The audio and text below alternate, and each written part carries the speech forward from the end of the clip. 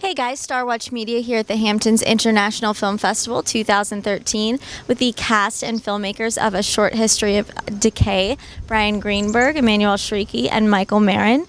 So you guys tell me a little bit about the film for everyone who hasn't seen it.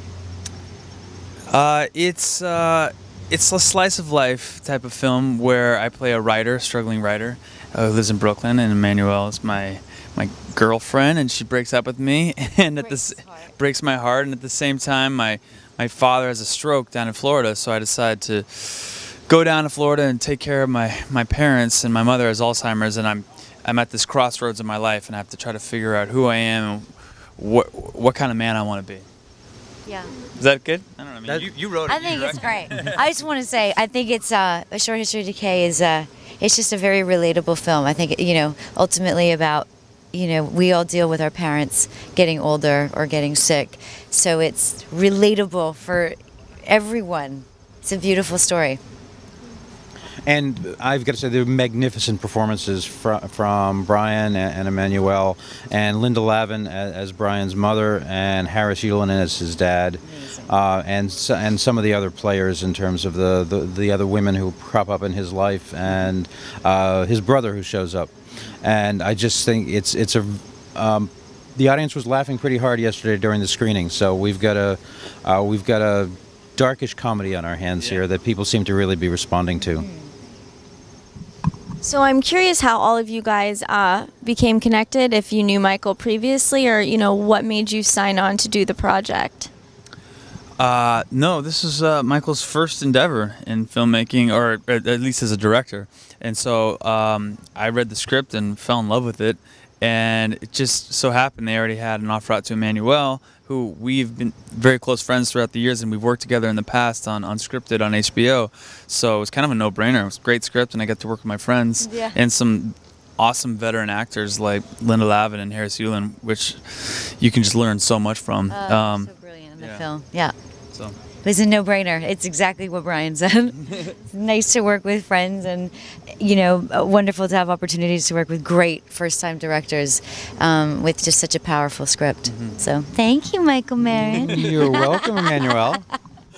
We had a great time making this movie, and as a first-time director, you're nervous as hell going in there about all the things that can go wrong, and it was amazing to have a group of really fine actors who were very supportive and very patient, and kind of came through for me in ways that I wasn't expecting, and to see those words come alive in the hands of some really tremendous artists was an incredibly gratifying experience for me, both directing the film and watching the film now. So I think recently we've seen more and more films about Alzheimer's and about parents aging. I think people, with movies like Quartet, are accepting that elderly community into the film community. So for you guys, how did you relate to this? Have you had parents that have dealt with this, or had a friend with a parent that was suffering from Alzheimer's? Yeah, personally, my best friend, he's losing his father every day to Alzheimer's, and it's just really hard to watch him deal with that. And for me, this was sort of a tribute to him. It's sort of a way I could channel his energy and put it on film. But yeah, fortunately in my personal life, I'm okay so far. Yeah. I don't fortunately have anybody suffering from Alzheimer's in my family, but certainly from the perspective of aging parents or having lost parents, just that journey of dealing with the people you love the most being sick and dealt a yucky hand, I certainly have dealt with. So it hit home. I was crying at the screening yesterday. It just hits home. It really does. Yeah. My mom does have Alzheimer's, and when I wrote the film, this film is set at a point in very early Alzheimer's and Linda Lavin plays the mother, and where she's very conscious of the fact that she does have Alzheimer's. She's in the very beginning of it. So you have her mostly worried about taking care of her family and what's going to happen to her sons and to her husband when she knows she's going to get further along.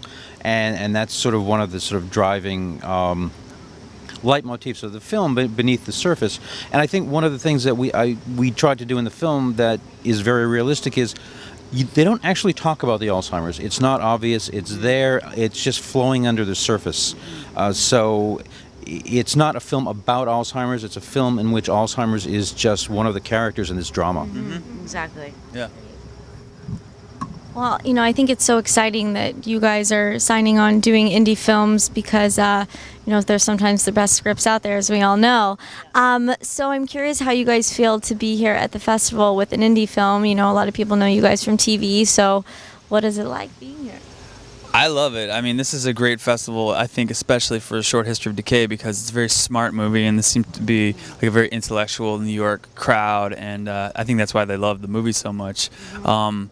I don't know. I feel like in this day and age, it's more important than ever to support independent films. I feel like there's true filmmakers out there who don't get a chance to have their voices heard because of the studio systems and whatnot. And I feel like I don't know. I personally feel like there's such a watered down product that comes out of the studios. I mean, every now and then you get lucky, but I gravitate towards independent films. I love it, and I'm so happy that there's festivals that support that. Yeah, absolutely. And it's just so nice. We were having a conversation earlier.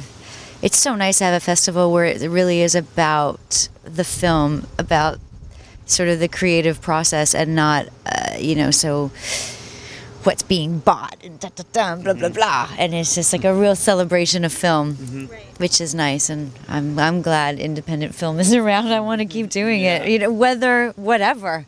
Studio, no studio, I think great content is what we're after. Yeah. Yeah, and we're delighted to be at the Hamptons Film Festival. This was actually the first film festival I ever went to, probably 17 or 18 years ago when it was very new, and so it's sort of a coming home for me to come out here with this film at this time, and yeah, we're just really, really happy to be here. Well, congratulations, guys, on the film. It sounds amazing. Thank you so much.